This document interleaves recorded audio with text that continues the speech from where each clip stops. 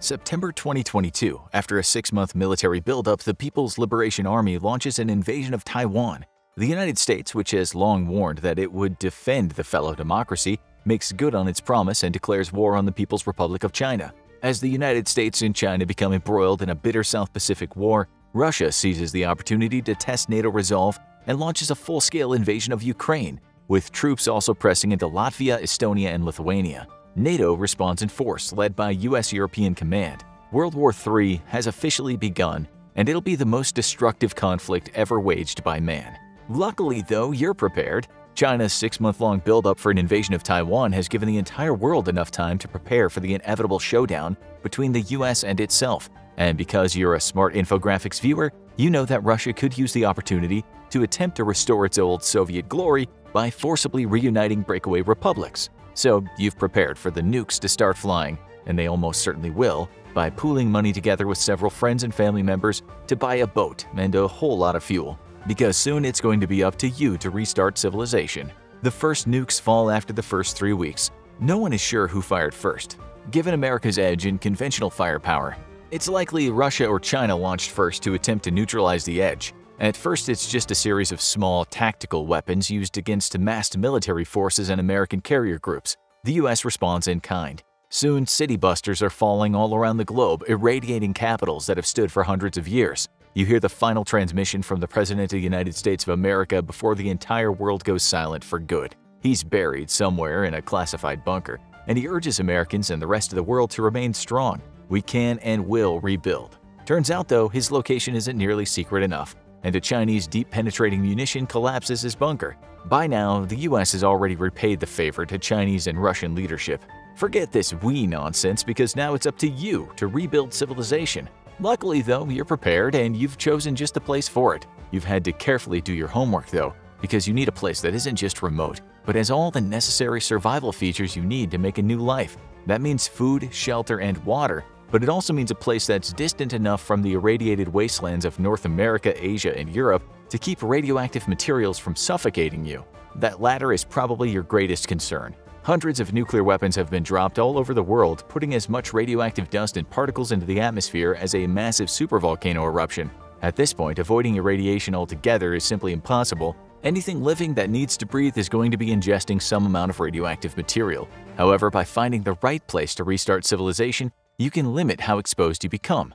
To that end, you've settled on a small chain of islands known as Tristan da Cunha in the South Atlantic. Here, the trade winds blow almost straight east and do so with great zeal. This means radioactive dust is going to get pushed away from you as it drifts toward the southern hemisphere. Your only concern is radioactive debris from Australia, which, thanks to its cooperation with the United States, has taken several nuclear hits as well. However, major military targets in Australia are along the northern coast of the island continent, and there the trade winds pick up dust and debris and blow it in a northwest direction. It's not perfect, but on Tristan da Cunha, you're about as safe from radioactive debris clouds as you're gonna get.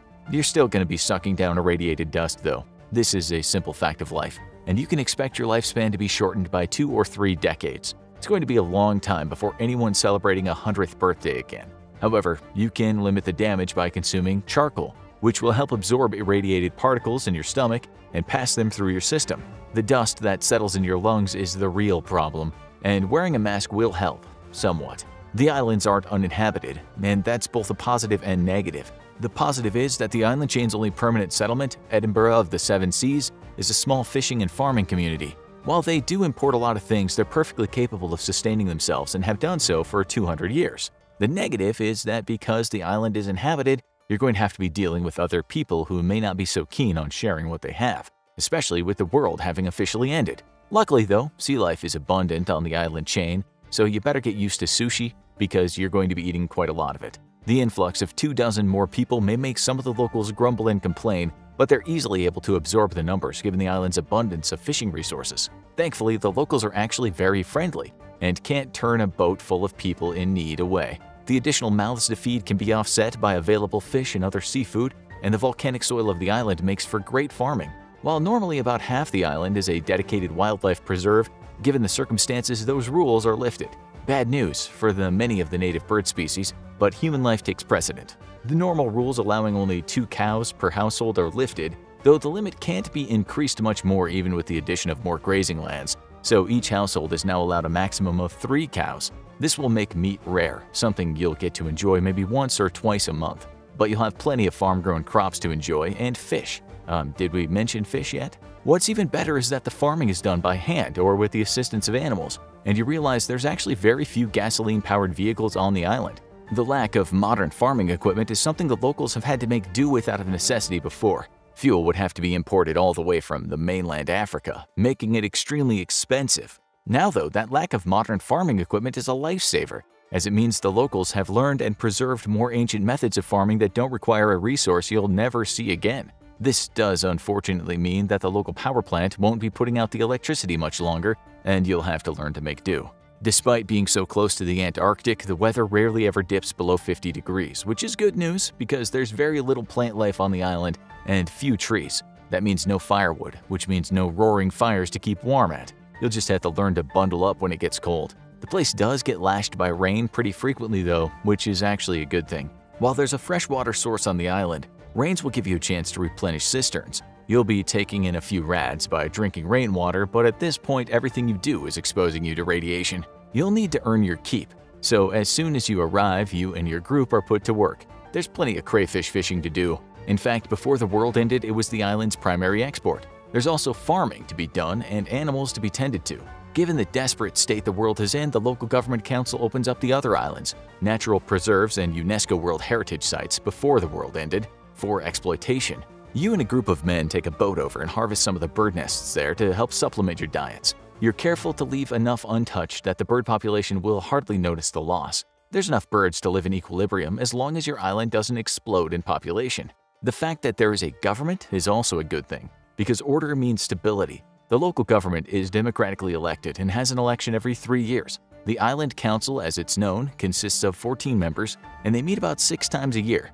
Back before Great Britain was bathed in nuclear hellfire, the town was English territory, with the Queen being radioactive dust now, though that matters little. Along with the Island Council is the Chief Islander, who's sorta like the island's president. He's too democratically elected every few years. The best part about the island, though, is its remoteness. It's over 1,700 miles from the nearest continent, Africa. That means any other desperate refugees are unlikely to make the journey or even know about the island in the first place. All that binging infographic show really paid off in the end. But there are problems with this little slice of would-be paradise. The first is the fact that the island is still an active volcano. The volcano rarely ever has a major eruption, the last one being in the early 1960s. But back then, the entire community had to be evacuated to mainland Britain by the government. When they returned, many of their homes had been destroyed. You will have to live under the shadow of imminent destruction for the rest of your unnaturally short life. And a large enough volcanic eruption could not only wipe out the small community, but bury the critical farming and grazing land under volcanic ash and lava flows. The death of the livestock would be a huge blow to your survival chances, but the loss of farming land might be the death knell for humanity. Luckily, this is unlikely to happen, but it's something you must worry about every day. The second problem is that medical resources are extremely limited. There is a single doctor on the island, but for anything requiring even moderate levels of care, including surgery, the locals have to ask for help from the mainland all the way in South Africa. This was always going to be a concern in an end-of-the-world scenario, but with no hospitals to raid for supplies, you can expect life expectancy to drop significantly for the survivors of the end of the world. The other major problem, however, is the fact that most of the island's residents are older, leaving few available women for repopulation. This is unsurprising, as most of the island's younger residents often choose to leave for Britain or South Africa, leaving behind an island of mostly pensioners. The island is believed to have been originally inhabited by 4 or 5 families, though, and most living residents can trace their lineage back to these original settlers. So as long as you brought a few women not related to you, you might have a chance of making a future for humanity that doesn't look like another Hills Have Eyes sequel. Those pensioners are going to die soon enough. In fact, they'll be dying much sooner than normal thanks to the sudden lack of mainland medical care, medicines, and the airborne radiation everyone's ingesting. That means you have limited time to learn the traditional survival techniques of the people. But there's an even bigger problem. You'll soon be left without most of your workforce. These numbers will have to be replenished, and soon, or the entire settlement simply collapses. For the women who have to come along, this means only one thing: babies. And you can't afford to be picky about your partner, because to ensure healthy genetic diversity, women are going to have to be making babies with most available men. The traditional values of monogamy and marriage are going to have to be temporarily suspended until humanity isn't living on the brink of extinction. All in all, though, you've really chosen the best place to try and bounce humanity back from nuclear extinction. While the temperature will drop a few degrees, you're glad to hear that old nuclear winter studies were overly pessimistic in their estimates. You should be able to survive long enough to pull humanity back from the edge. Of course, getting humanity back to the mainland is another problem altogether. The journey is 6 days by motorboat to South Africa, and gasoline will have run out long before your descendants are ready to leave the island. You can't store gasoline either, as it'll eventually go bad. However, humanity has made incredible voyages lasting weeks before in pretty rudimentary craft. That's how South Pacific Islanders came to inhabit such far-flung locations as Hawaii. So odds are good that thanks to your solid judgment and watching infographics show, humanity will rebuild. Probably only to destroy itself once more in nuclear hellfire, but hey, you did your job. Now go watch the safest locations for the end of the world, or click this other video instead.